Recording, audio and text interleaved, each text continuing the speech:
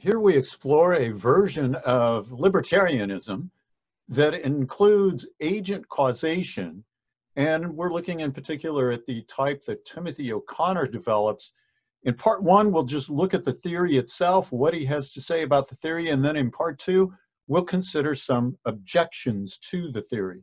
This is a common sense approach, according to Tim O'Connor. He says, look, it seems to me as if my actions are often up to me. So I bring my actions about directly. So you might say, for example, I chose to watch this video now, right? It seems like you did that directly.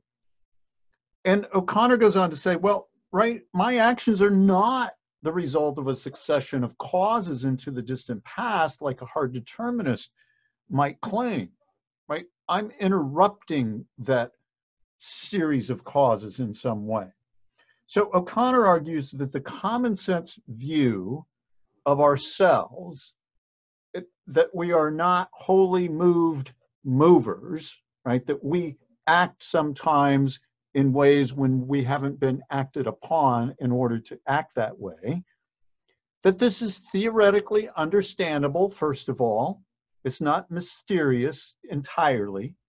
It's internally consistent, okay? It makes sense, the account he provides, and it's consistent with what we know about the world, right? It's consistent with contemporary science. So he claims all of those things about his version of agent causation. So just as a broad overview or summary, O'Connor says, of course, all objects have inherent causal properties that make them dynamic, or we might say inherently active. And that's what event causation is about.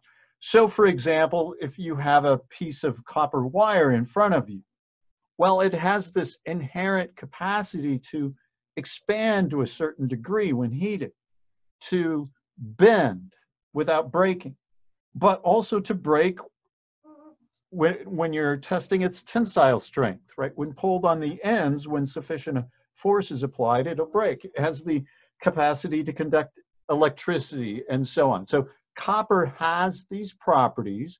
They are inherently active, right? But of course, it takes something happening to them or around them in order for those properties to be revealed or manifested in some way. So this is similar to vinegar sitting there and baking soda sitting there, and then you mix them together and you know what's going to happen there. Now for humans, the idea is that we have these inherent causal properties as well, just like any other object does. And some of these causal capacities that we have are sometimes exercised. Now most of them aren't, right? We have a certain mass. We also would have a certain tensile strength if you want to be thinking about torture or something, right? But we also have these special kinds of causal capacities that we can exercise. And these causal capacities then are directly acted upon by ourselves, right? We can prompt these properties to have their causal effects themselves. And we can also restrict certain properties from having their causal effects. So these are going to be obviously related to mental activities, not the general properties of our body, taken largely. And so we have intentions that bring about actions through these causal connections, the causal properties that we already have within us to act in certain ways.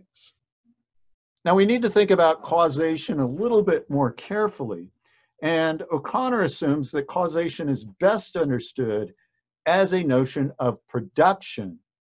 And so he's rejecting reductive analyses of causation. He claims that those are false. So this is it's a common view that he's taking, but he is ruling out another view that is relatively common as well. And so the idea is that causal powers are directly related to the properties that a given object has. Again, think back to the copper wire. It has certain properties. whatever causal powers that the copper wire has are directly related to the properties of that copper wire. And O'Connor draws upon this necessitarian account of event causation in order to explicate agent causation, right? In order to explain what's going on with agent causation, he uses the idea that we have with event causation. So the relationship between an object's properties and its causal powers is a logically necessary one, right? Whatever causal powers one thing has is related directly to its properties. And that's a logically necessary relationship that exists there. So let's talk more about agent causation. So we have that general way that causation works according to O'Connor, and it's a fairly common view in metaphysics that causation works that way, directly related to properties. For example, David Armstrong and many others have that view. And so the idea with agent causation, though, is that wherever the agent causal relation obtains, what's going on there is the agent bears a property or a set of properties that is volition enabling, right? So the property of the right sort can make possible the direct purposive effects by the agent. So whatever the agent is intending to do, it's based in this property that already exists, but the agent causes the effect, right? That the agent that has that property causes it to have its effects, right? Unlike a copper wire could do. And that causal power is exercised then at will by the agents. So what we have now is there is event causation and agent causation. They're both similar in the sense that whatever properties a thing has is logically necessarily related to the causal powers that it has. However, with event causation, right, the normal event causation, that applies to anything and everything, right? But agent causation applies uniquely to intelligent, purposive agents. So that's a distinction then between agent causation and event causation. It's the agent, it's the person acting that brings about the effects with agent causation. All right, let's run through a little comparison and contrasting once more here, try to make this a little bit more clear. With agent causation, we have humans that are the originating point of some action, such as choosing to watch this video now, right? The fact that you're now watching this video, maybe, maybe not, it was an example of agent causation. So these are such that they are sometimes free from the largely deterministic causal chain or causal network to which the rest of the world is subject. So we have this rare, relatively rare, all things considered, example of humans exercising our agent causal powers. Now that's in contrast to event causation, and sometimes, you know, when we think about causes in the world, we attribute the effects of something to an inanimate object. So we might say something like, the car caused the damage to the pole. You know, why is this pole knocked over? Well, a car caused the damage to it. But actually, we're speaking about events that involve these objects. So rather than the car causing the damage to the pole, it was the event of the movement of the car that caused the damage to the pole. So that's, generally speaking, O'Connor says event causation is a good way of explaining what goes on in the world. In fact, we need to talk about events to talk about changes and causation in the world, generally speaking. We have to do that. Of course, the exception then is with human beings and our ability to act upon certain of our properties, causing the effects that are potentially there. Now, this brings up a concern here. Chisholm kind of went this path, right? When asked if humans have a divine ability, Chisholm kind of said, well, Roderick Chisholm, that is, says, yeah, maybe so. O'Connor makes it really clear that, I've spelled his name wrong there, sorry about that, describes free will as the ability to shape causal powers that are already present.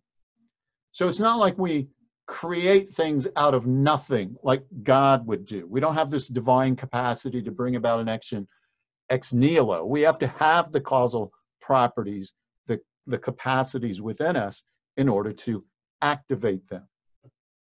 Now, when we're talking about agent causation, we're typically going to be talking about emergent properties.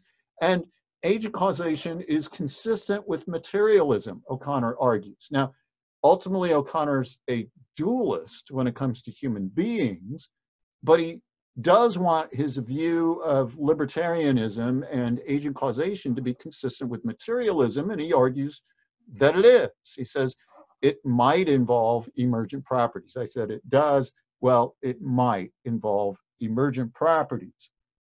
So what are these? Very briefly, going into some metaphysics here, emergent properties are macro properties that are generated by the properties of the underlying structure, the microstructure of the object, but whose role in the causal processes of the object are not going to be reducible to those of the micro properties. So, as an example, consider that word micro properties that's there on your screen. Just look at the M and its shape. Well, there are certain micro properties there on your screen causing that shape to be visible.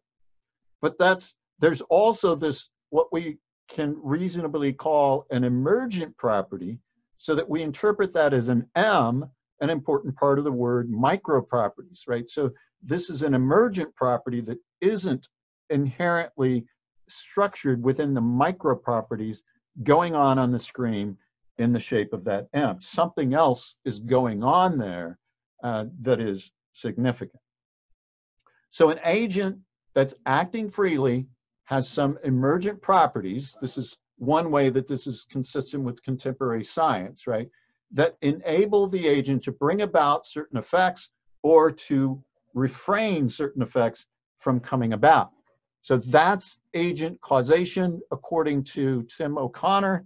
And in part two, we'll look at some of the objections and how he responds to those.